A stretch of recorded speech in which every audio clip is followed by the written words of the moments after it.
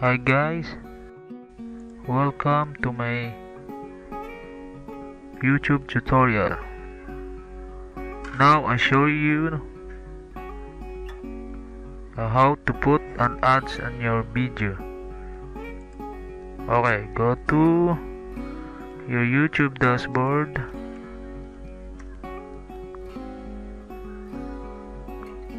In your YouTube dashboard, you will see some details about your video or comment or your details or how many view or subscriber your channel.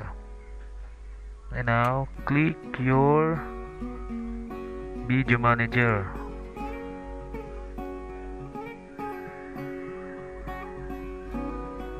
In your video manager, you will see some of your upload video, but in this video you will see a green sign or $sign with green circle. To put ads like this, you can click the edit and edit section. You will see your information of your video you want to monetize and earn from it.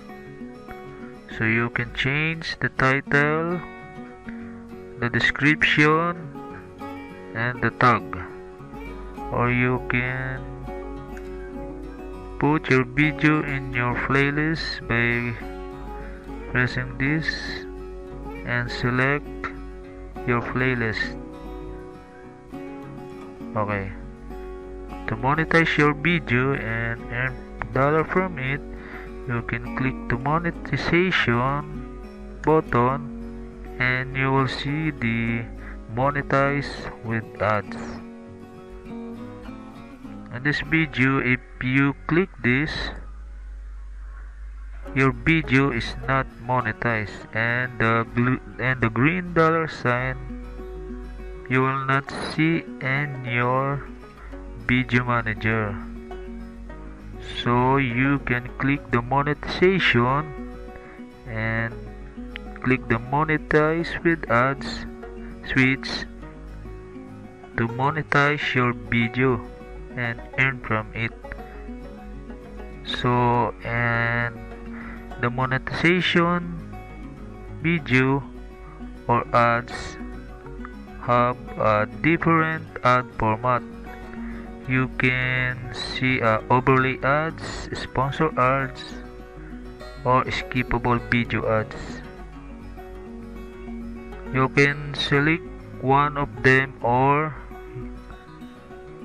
you can select all. Okay, and now if you have satisfied, or you can change the monetize,